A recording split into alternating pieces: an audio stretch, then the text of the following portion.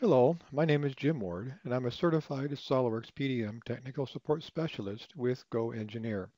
In this video, I will be showing how to use a variable value in the output file name of a task. This method first became available in SOLIDWORKS PDM 2017 Service Pack 0. Prior to that, the script had to be modified directly.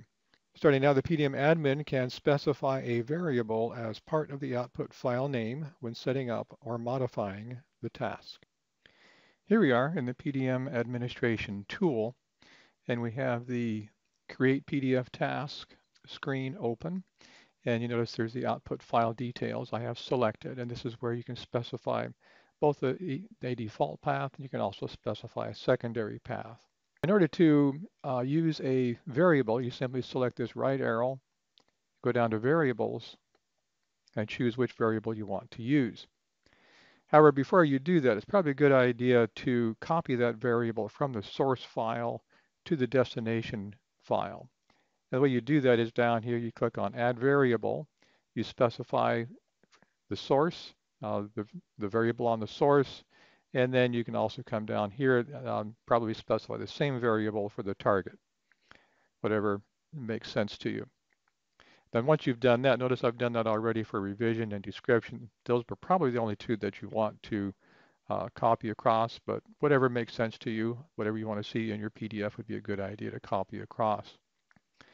And once you've done that, come over to your output file details and select this right arrow.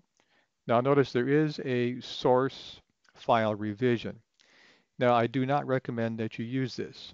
The reason is the way that PDM handles revisions.